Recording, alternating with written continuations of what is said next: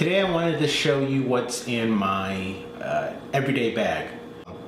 So now I'm able to carry just a small little messenger bag that has everything that I kind of want to have with me when I'm on the go.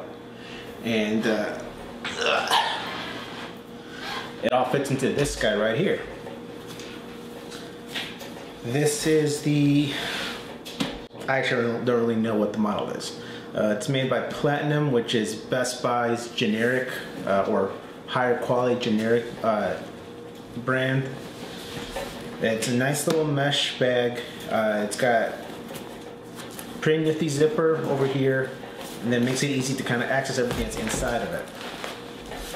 And what I'm keeping right now, I'm going to start taking everything out one by one. The main thing is the GH5 with my Olympus 1240 f2.8 lens.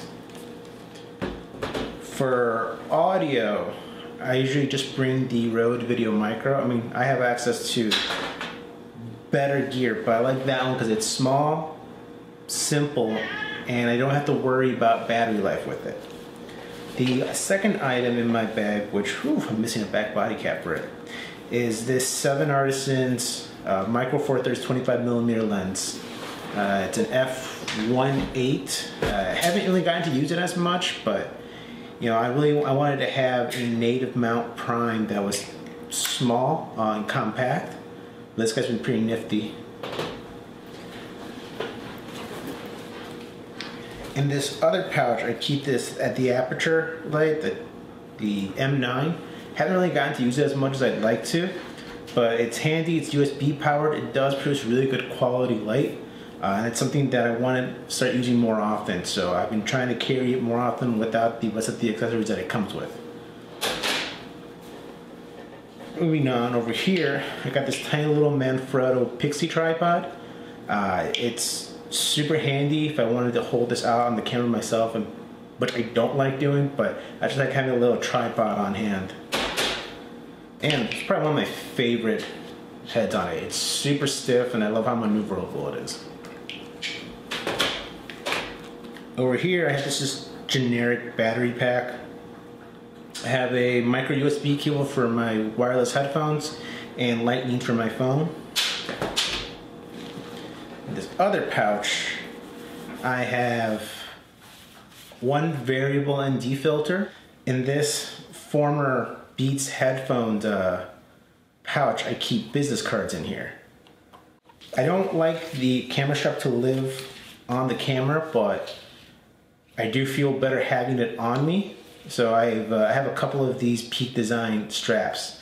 So this one's a bit heavier duty, so with the GH5, it is heavier than my G7. And with the Olympus lens, that's quite a lot of weight. So I really like having this strap on me for that.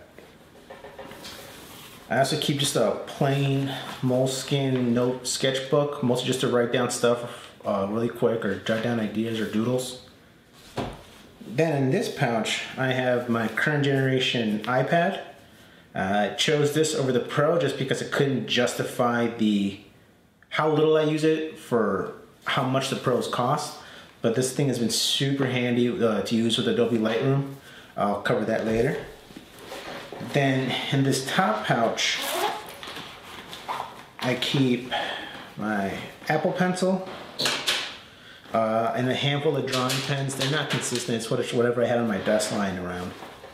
And a spare battery. But yeah, this kit right here makes me very effective, mainly for stills. But now that I have a stabilized body, I feel more confident just shooting random B-roll, which is something I didn't always do. But with this, I can do a lot more. And like I said, that stabilized sensor I feel like has opened up a lot more possibilities for me. But yeah, this is what is on me usually by default. Yeah, if you have any questions, let me know. I will do more breakdowns of these kinds of setups because aside from personal use, I change things up for freelance work. And as we covered in my gear closet a few days ago, I have specific bags. I mean, I didn't buy them with the intention of this, but I have specific bags that I use for different assignments. All right, so thanks for watching. Y'all have a good day. Talk to you later. Peace.